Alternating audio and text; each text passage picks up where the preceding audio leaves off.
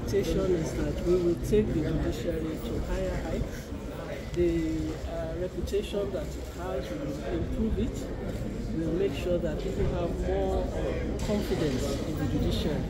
And I believe that it's not a one-man job. We all have to be on board. And because we all see where the areas are that need improvement, I believe that there will be cooperation, because we all want to see a better judiciary. A better judiciary is for the benefit of the entire nation. Whatever the shortcomings that we see today, we're all members of the society. So if we want to see improvement, let the improvement start with each and every one of us and our approach to justice. Let us all also have faith in the system, and then we'll also be more particular about the process of appointment. I know it gives a lot of concern, discipline on the bench, at the bar as well. All these things are aspects that we will look into. And I believe that, by the grace of God, at the end of my tenure, we will have a judiciary we can all be proud of. Thank you very much. Congratulations, ma'am. Very excited. Very, very excited. First, because we have not kept any vacuum, in our democracy, and that's the beauty of it. Yesterday we had a former CJN step down, haven't attained, statutory age, and within 24 hours, we've seen the beauty of our democracy. Mr. President himself had to stop his own trip to ensure that governance and democracy does not stop.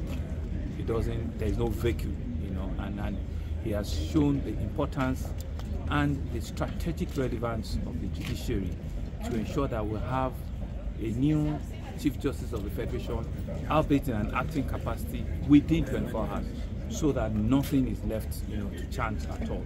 And we're indeed excited that he's taking it, as a very serious constitutional responsibility to come in and exercise, and conduct the swearing-in ceremony this morning. And you also could see that the National Assembly too were well represented by the Senate President himself. So for us, it's the beauty of what our democracy is, and to all Nigerians, I think it's another moment for us to be thankful. She will be, the second female Chief Justice of the Federation, and what a time. We're indeed excited. We're excited not just because she's a Lagosian and I am, but because of who she is.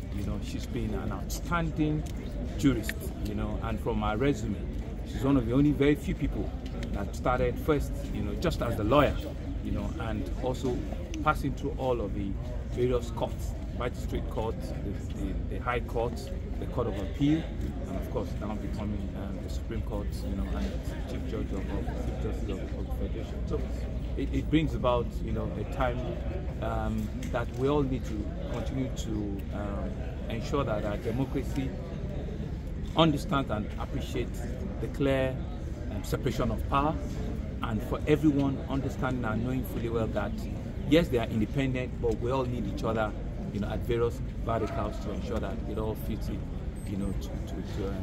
appropriately. So for me, it's really for the judiciary, which the former CJN had started the reforms to continue to continue, and for her to show that leadership that we know her too well for, and ensuring that they are the last bus stop.